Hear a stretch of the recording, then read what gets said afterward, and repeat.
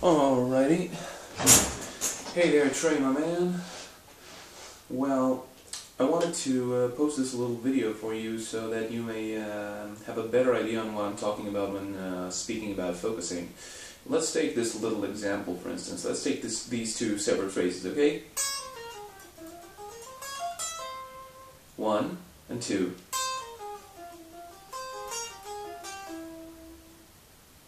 We know that we can play them each separately, but we have to be able to play them together. So instead of, focusing too much, I just like to observe myself when playing. So playing this piece.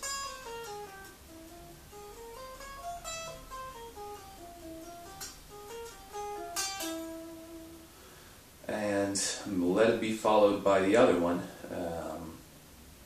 in such a way that I observe myself at slow speeds, of course, at first, and when I'm able to link everything flawlessly at that certain speed, I raise the tempo and try to observe myself again and again and again by raising the tempo and finally making sure that I can play that certain piece at the desired tempo while being able to observe myself playing and not be stressed, just focused and aware of what's next, always aware of what's next.